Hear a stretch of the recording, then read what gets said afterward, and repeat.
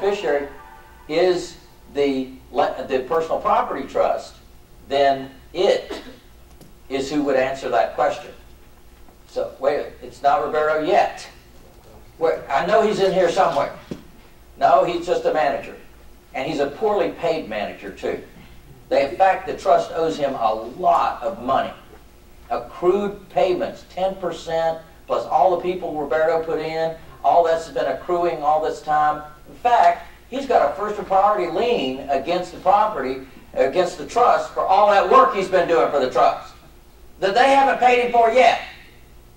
Just a thought.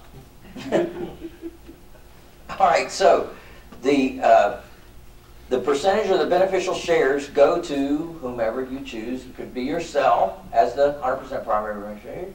If you're going to use the successor beneficiaries of the trust, then what goes here?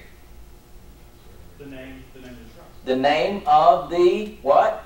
Personal property trust, and the name of the trustee of the personal property trust. That's what would go on this line. It should not be the same trustee as the first one, right? Correct. Very, very good point. It should not be the trustee that's the same trustee as the first trust. Got that?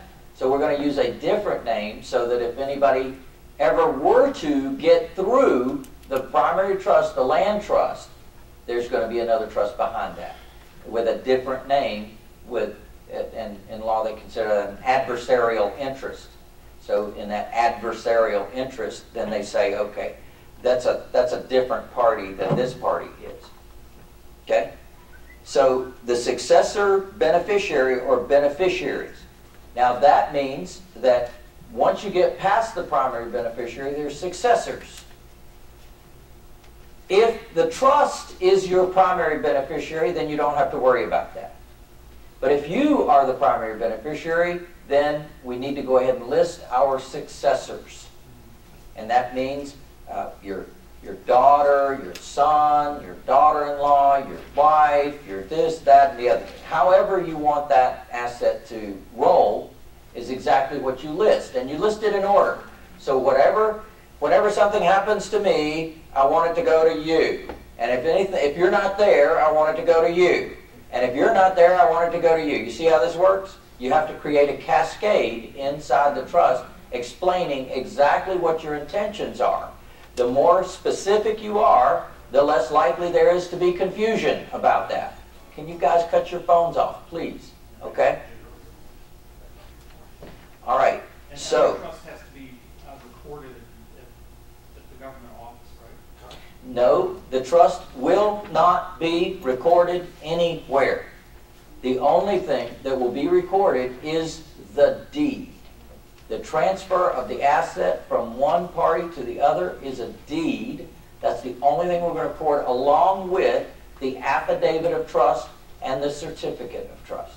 That's the only thing we're going to record at the courthouse. All of the rest of these documents revealing who the beneficiaries are and all that good stuff, that's private. Nobody sees that. And is that why it's difficult to find out who? Exactly. That's what the whole Keys to the Kingdom is the privacy aspect of no one knowing who the beneficiary is. It's a secret. And it is. It's a contract between the trustee and the beneficiary. That is a secret document. Nobody should be given any further information outside of the realm of those two people, the trustee and the beneficiary. That's it. Now, if you have successor beneficiaries, let's say it's your children, and you don't want them to know they're successor beneficiaries, you don't have to tell them. They don't have to know. Nobody has to know that they're a successor beneficiary in the trust. In fact, keep them guessing.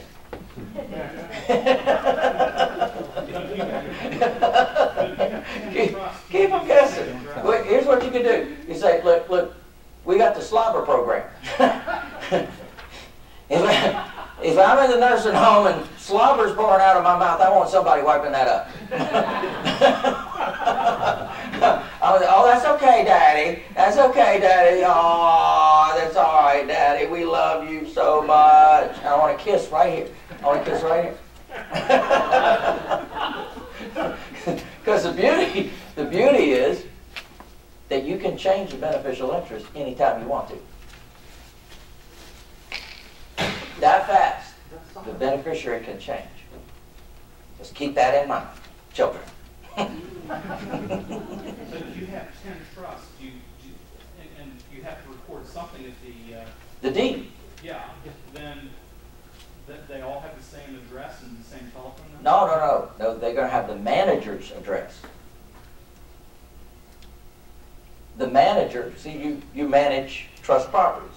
You manage lots of trust properties. So, as a manager, you receive various mailings from the various people that you manage for. What about And they the happen to personal- be trusts. What about the personal trust? Personal property trust does not get recorded anywhere. That's a private document. And the name of who the beneficiary is inside the personal property trust is a private matter. Okay? So now we've got our primary trustee, our primary beneficiary. We've got our successor beneficiary set up. And be sure to clearly define who gets what at the beneficiary's death. Who gets what at the beneficiary's death. Okay? Now, I've got to let you guys in on a little secret. I've got about 12 more minutes. So if you need to get your trust, go ahead and get it now, because they're going to be packing up and I'm going to be darting out of here in a minute. All right?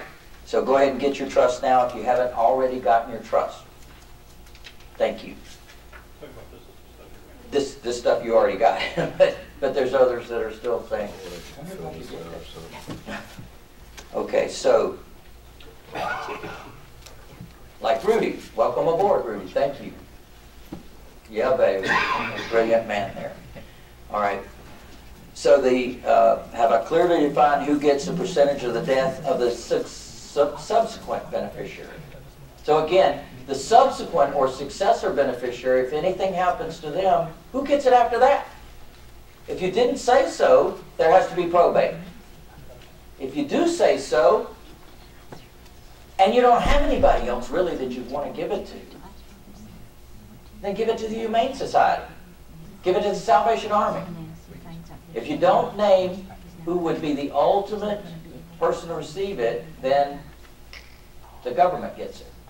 State of California gets it. It's called escheat. They escheat you out of your property. It's actually a legal term. Can you believe that? Escheat. They even named it escheat. Maybe that's where that word came from. But they cheat you out of your property. So this is an opportunity for you to go ahead and just name whomever.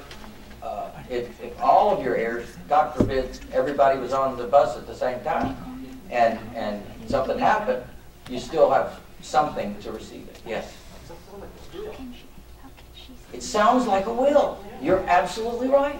It sounds like a will that's already been probated. Because that's exactly what a trust does. It names who the beneficiary is, so therefore, we don't need no court, thank you very much.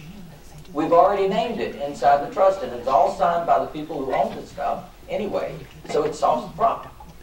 Beautiful? Beautiful. All right. Trust director. Director of the trust is an optional role.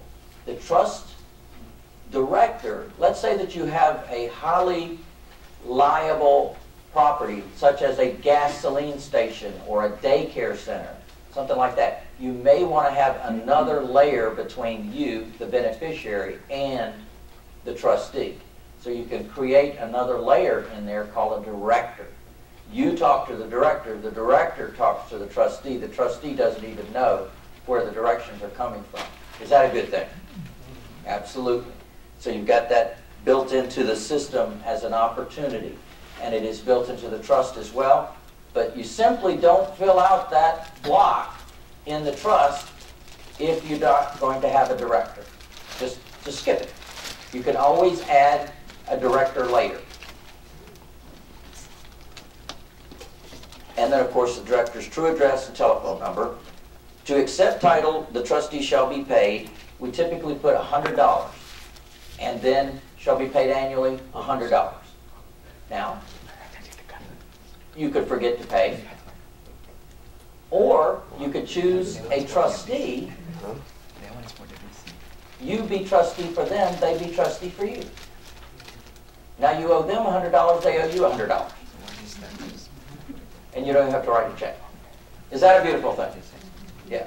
So getting to know some of your other trust owners might be a good idea. And then you can help each other out. I didn't say you should do that. You might, mind you, I said you might want to. That's completely up to you. All right, so the trust address shall be, and that will be your management company address, which is not your home address. How many of you have tenants that are mailing checks to your home? Yeah, exactly. So now you need to obtain an office. It's at the UPS store. It's about this big and that long. Has really tiny furniture in it. And so that address now becomes the focal point of all the mailings. And that's the property taxes, that's the insurance, that's the subject to deals where you're going to be taking over other people's financing. We need to tell the lender to mail it to that address. And from now on, nothing is going to come to your own personal home.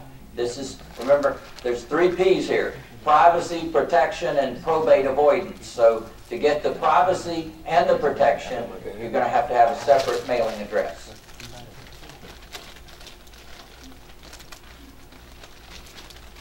Okay, now we get down to the successor trustee. Now again, this is that person that, if the next door neighbor, so to speak, the person that could stand in for our primary trustee. So our primary trustee, let's say we couldn't find them. Maybe they're in Europe. We're trying to sell a property and they're in Europe for a month. Good grief, I want to close tomorrow. Can't find the trustee. No problem. We simply terminate the primary trustee, and the successor trustee that we already named in our documents is right there. Got that? How do you terminate the primary? With a form. There's a form in here for that. Okay? So there's a termination of trustee and a resignation of trustee form in here. There's also an extension of trust form in here. There's a lot of good stuff. Insurance and the land trust is in here. Financing and the land trust. We didn't get time to get into that today.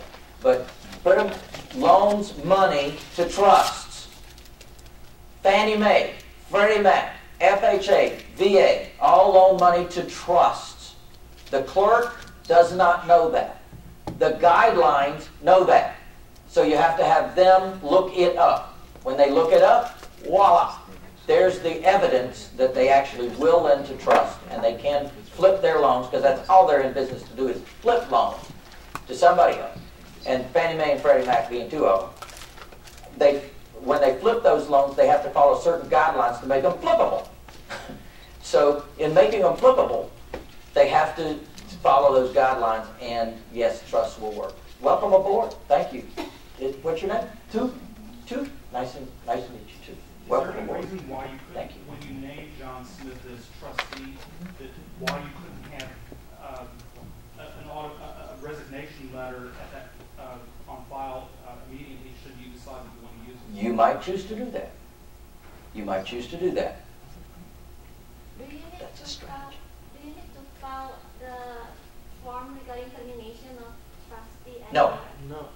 No, you will merely, if you had to show the title company anything, you could show them that. In many cases, you wouldn't even have to show them anything. And you would just merely say to the title company, the successor trustee will be closing this transaction. And what I'm about to show you is a form that shows on public record who the trustee is, who the successor trustee is. So that will be on public record. The name of the trust, the name of our primary trustee, and the name of our successor trustee will all be on public record. So I think you said the successor was not going to be on record. It's buried in the documents. So it's not like in the, what would you call the categorization. Like if anybody looked up their name, they wouldn't find them.